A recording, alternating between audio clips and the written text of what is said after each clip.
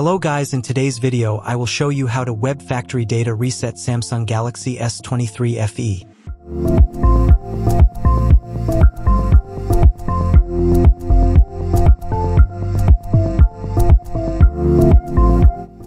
This phone is locked screen password. Now first connect with computer USB data cable.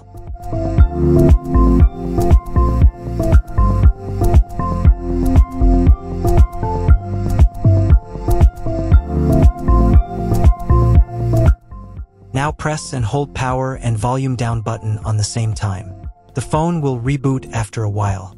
After the phone reboots, quickly press the power and volume up buttons same times for few seconds.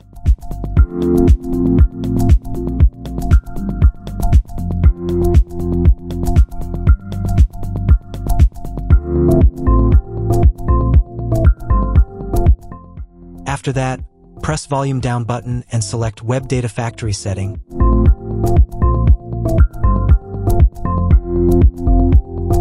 And press power button for confirm.